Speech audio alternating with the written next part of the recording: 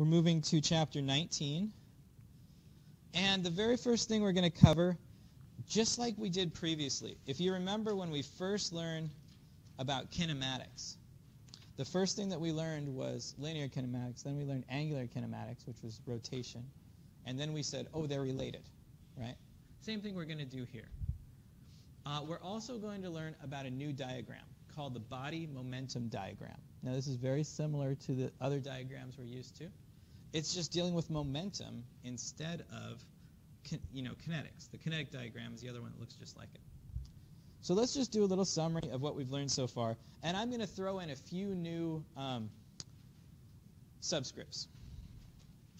So we've got linear momentum. This is the first new one I'm throwing in, an L, standing for linear momentum. Okay? So L stands for linear momentum. It doesn't have to be a funny L. It can just be a regular L. And that's equal to what? What is linear momentum?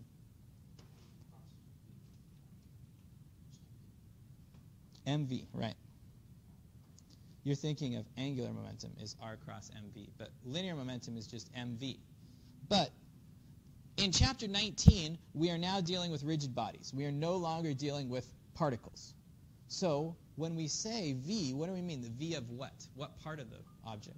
The center of mass. Very good. So we're adding a subscript where the linear momentum is going to be the velocity of the center of mass as a vector. And this one is linear momentum.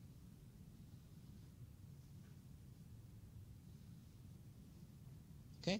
Then angular momentum.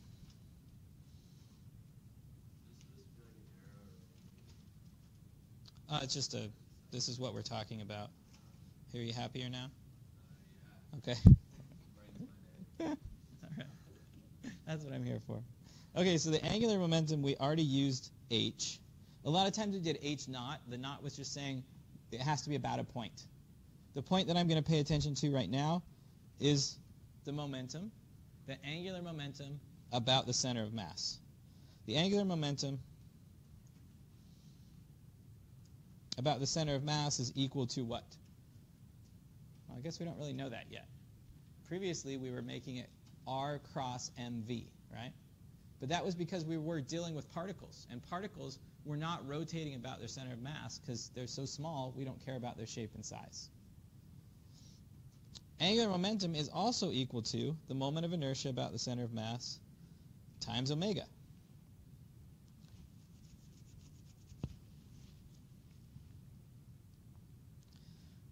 If we are not about the center of mass, let's say we chose another point, any other point, we could say the angular momentum about that other point, I'm just going to choose P, we have an example and diagram here, would be equal to the moment of inertia of P times omega. And how am I going to find that moment of inertia of point P? Parallel axis theorem. Ig plus md squared. Okay.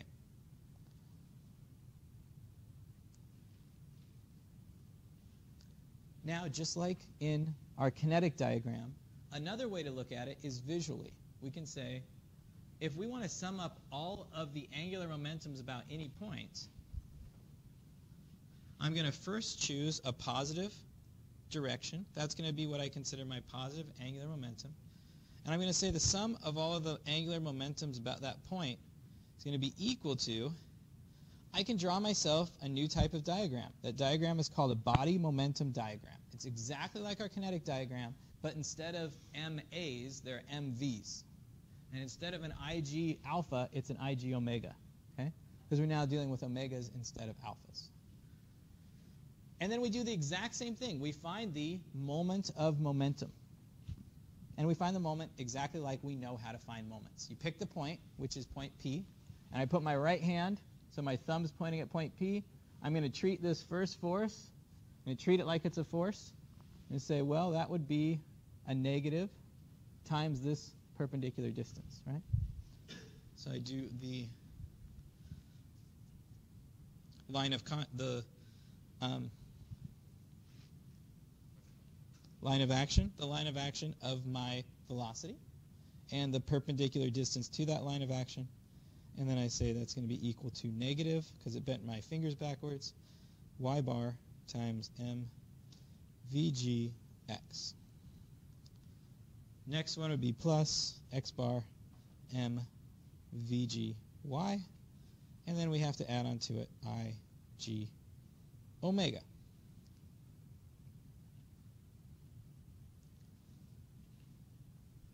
Okay, so you can use this one or you can use this one. You don't have to use both. This one you have to use parallel axis theorem, and we're using the parallel axis theorem. That's where these x bars and y bars are coming from. Any questions about that? Okay. So this is kind of a summary slide, because in reality, Chapter 19 is not really adding anything new. No new concepts.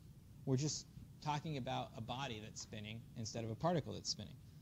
So let's look at translation, fixed rotation, and general planar motion. Let's talk about the linear and the angular momentum for each one of these situations. So the first one, we have pure translation. That means the whole body is just moving without spinning. What would my linear momentum be equal to?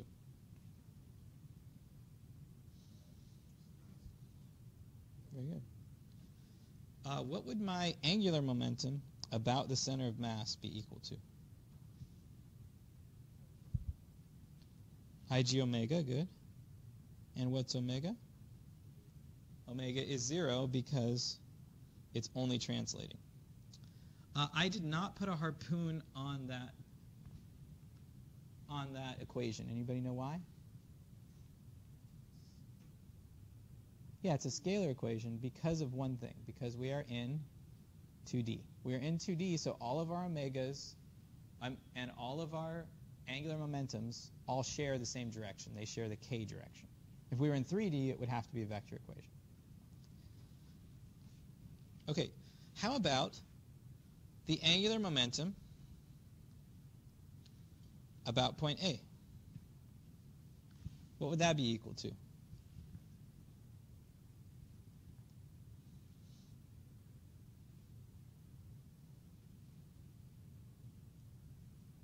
Would it be 0?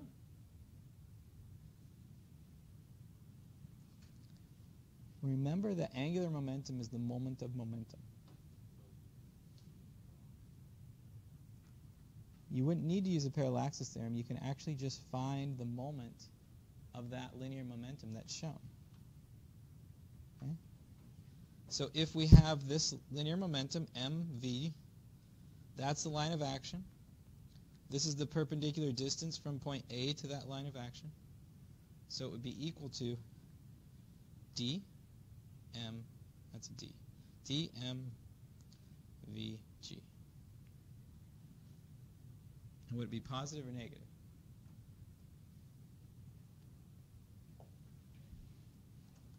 I'm showing it positive. My thumb's at A, my fingers are pointing down towards D, and the force is coming in to curl them.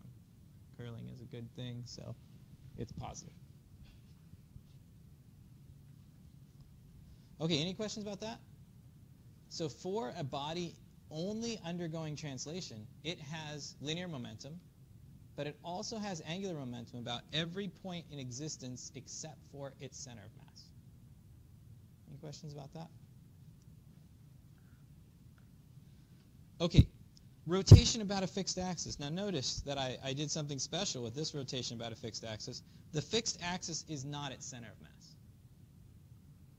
So would it have linear momentum?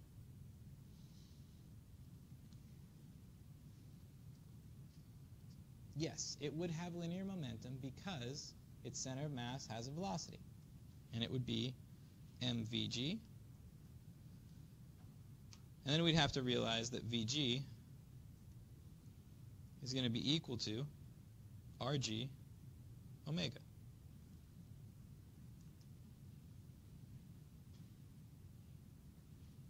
Okay? Does it have a moment of inertia about its center of mass, an angular moment of inertia about its center of mass? Yeah, it's rotating. It would be IG omega.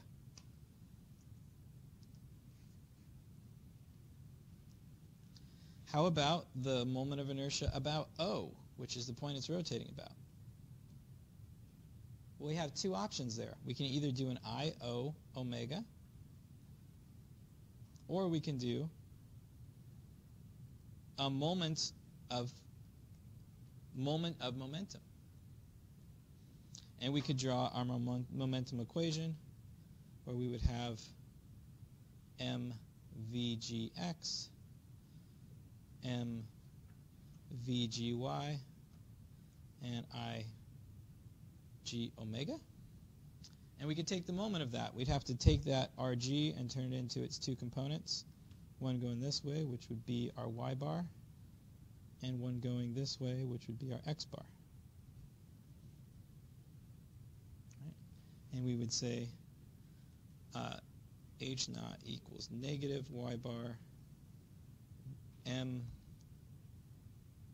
vgx plus x bar mvgy plus ig omega.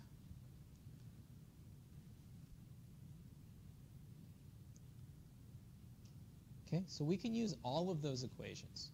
We can just pick the one that is most useful to solve that particular problem. And finally, with general planar motion, we of course have all of those. We have angular momentum, our linear momentum, angular momentum about its center of mass, and we also have angular momentum about any other point, which is just the moment of momentum. What they're showing us here is, in this particular case, it would be mvg times d plus ig omega. I kind of want to point out that there's two ways to do this part of it. Just like when we first learned moments. I don't know if you remember when we first learned moments in statics, I gave you a vector, and I said you can either break the vector into two components and find the moment of each and add them, or you can just find the perpendicular distance to the line of action. That's the same thing here, right? The book chose to find that perpendicular distance to the line of action, and you can see that D is here. And if you put your thumb at A and point your fingers, it would end up being positive D times mvg. And that's where this came from. It came from using the momentum diagram. You could also separate that into its two components, x and y, and solve it that way.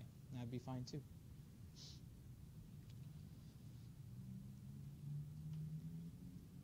Any questions about any of that?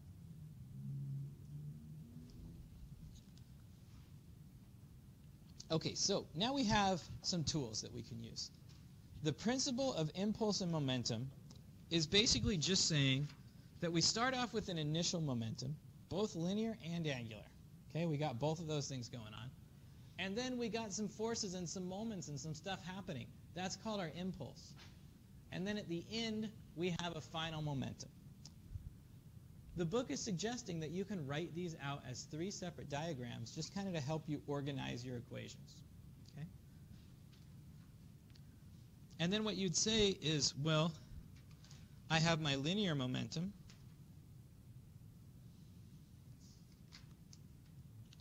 My linear momentum in 2D, I'm going to get two equations out of that. I'm going to get mvgx1 plus the sum of the integral t1, t2 of fx dt equals mvgx2.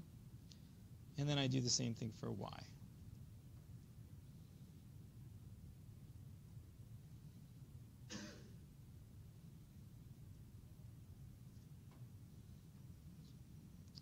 Then I also have angular momentum. Angular momentum, Ig omega 1 plus sum of the integral t1, t2, m moment about g dt is equal to Ig omega 2.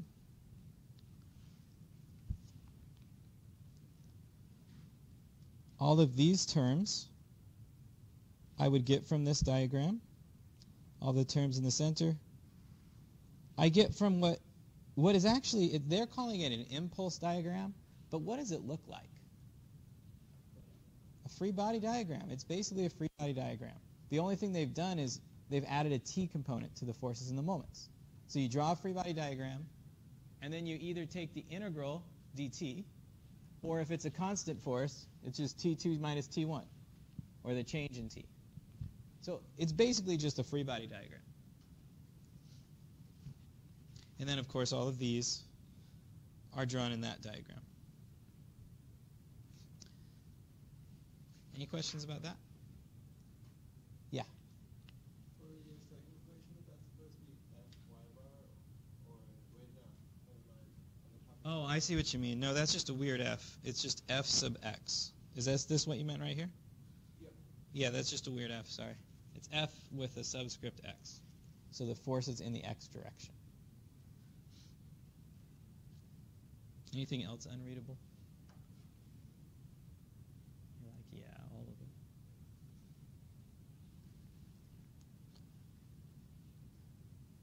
Okay. The book makes a big deal about conservation of momentum, almost to a point where it seems like it's something different than linear impulse and momentum, and it's not. It's the same thing. It's just remembering that we get to choose a system. Yeah. Yeah. So do you remember, I mean, obviously you remember it. You were just doing homework. The homework that you were doing, we would have a system, like a boy jumping onto a barge, or a car driving on a barge, or a game of chicken, right? We got to choose the system. And we said within that system, linear or momentum is conserved. Right? The way that we know momentum is conserved is write out the equation, the same two that I just had on the last slide, mvgx1,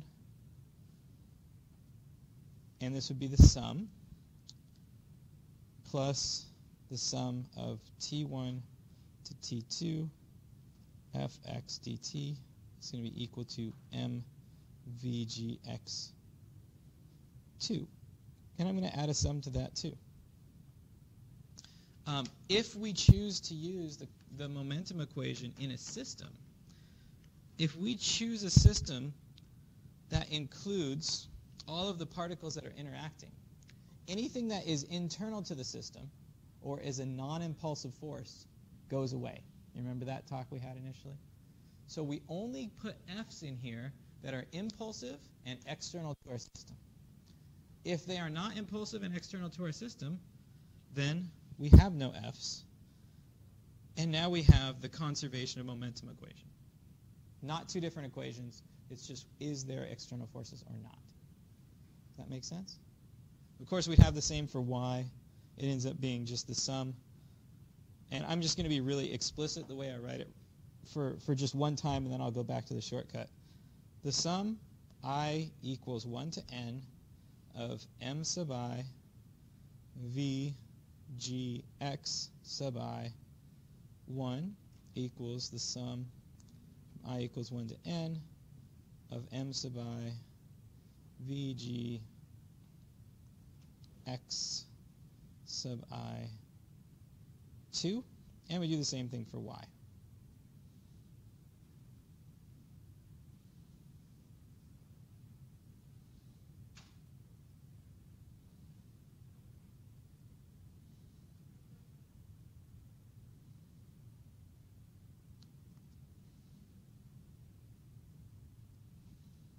Okay, and basically all that's saying is we can have a system, and if we add up all of the linear momentums initial, they have to equal all the linear momentums final, as long as we have no impulsive forces that are acting externally. Very similarly with angular momentum, we have I g omega 1 plus the sum of the integral from t1 to t2 of mg dt equals I g omega 2. We can put a sum on these as well. And we can say, well, if we have a system of particles and there are no external moments that are impulsive, right? There's nothing that is making a big spinning motion to our entire system, then this goes away, And we end up with the conservation of angular momentum, which just says the sum from I equals 1 to n of ig sub I omega I 1 equals the sum I equals 1 to n of ig sub I omega I 2. So we can sum up all of their angular momentums of all of our particles, and they'd be equal before and after. Any questions about any of that? Okay.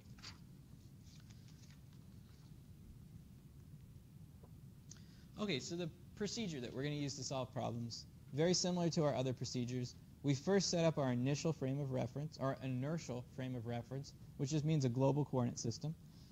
We got to make our x, y's, and z's in a direction that makes sense for the problem. Then it's suggesting that we draw the impulse momentum diagrams for the body. That was this slide. Nope, not that one. This slide.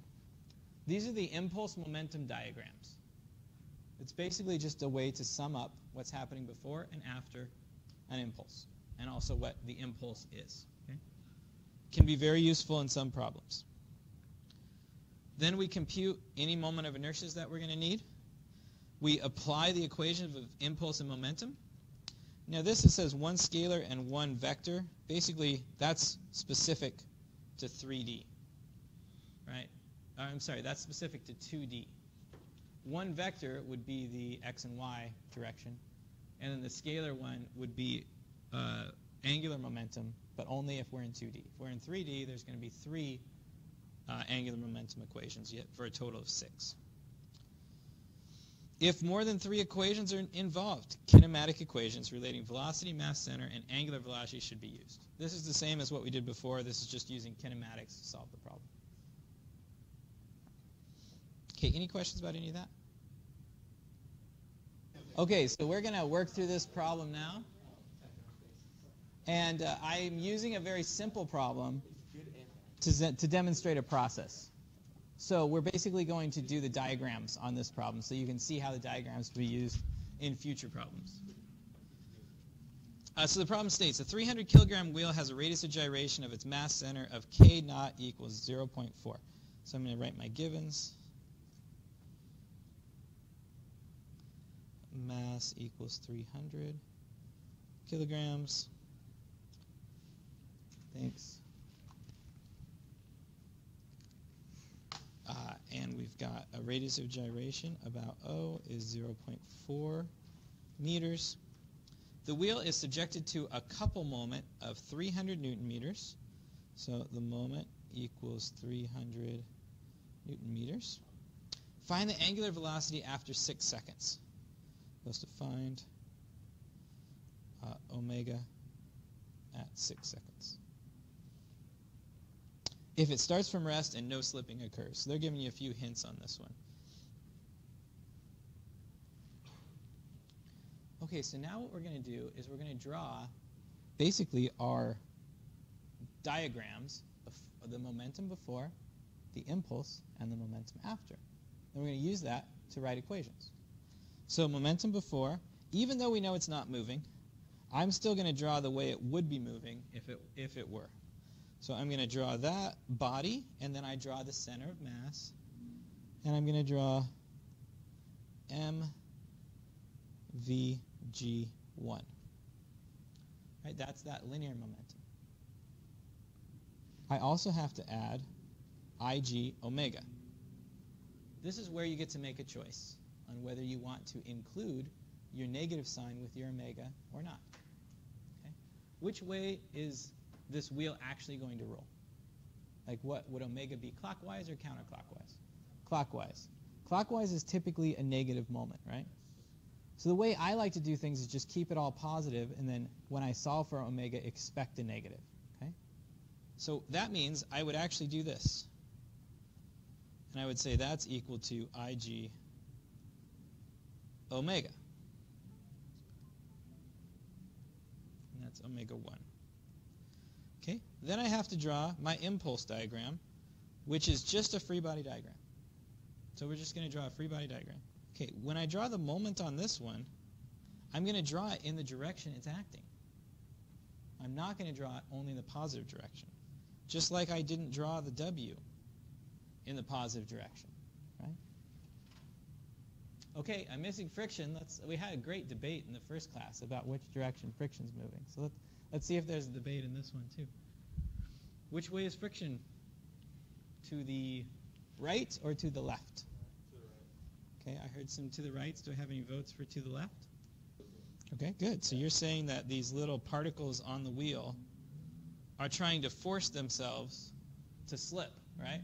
If you look at that moment, this is like your car tire. Your car tire has an axle going to it, and that axle is applying a moment to your car tire.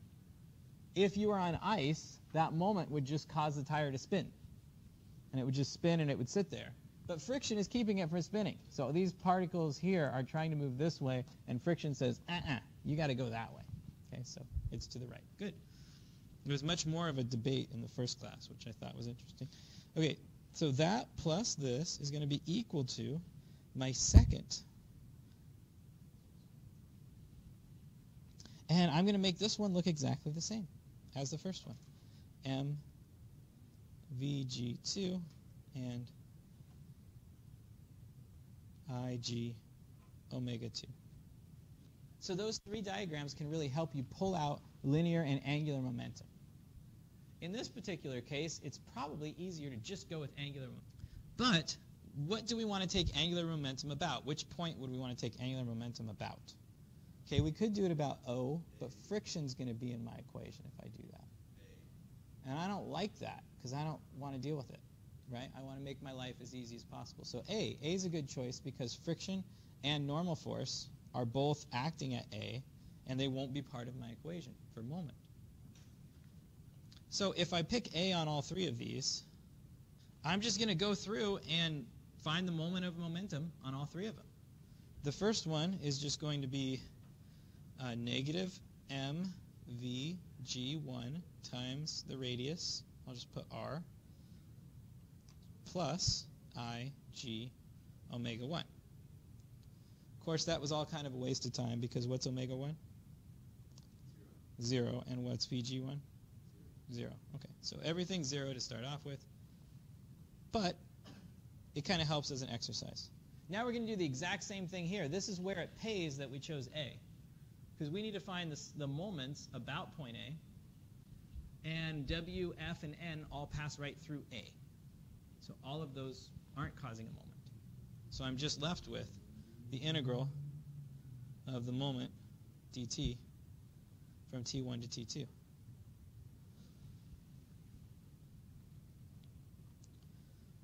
However, it's very important that I pay attention to sign. Just like if I was doing sum of the forces, I would put, if I did sum of the forces in the y direction, W would be negative. Right? Look at my M. Is it positive or negative? Negative.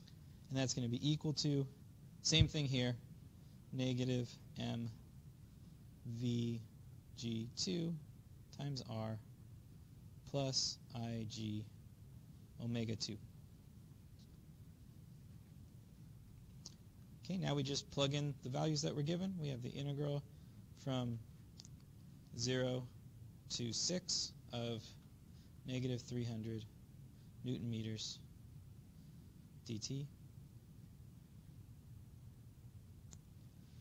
equals negative 300 kilograms times Vg2 times 0.6 meters plus mk naught squared omega 2. Okay, so the next step is I just perform that integration. Negative 1800 Newton meter seconds is equal to negative 180 times Vg2 plus 300 times 0.4 squared omega. We've gotten somewhere. Now what? I have one equation and two unknowns. Are those two unknowns related in any way? Good. So we're going to use kinematics now, right?